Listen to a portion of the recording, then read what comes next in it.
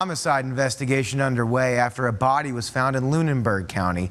Virginia State Police say the body was found by the Lunenburg County Sheriff's Office in a shallow grave in the 200 block of CA Way.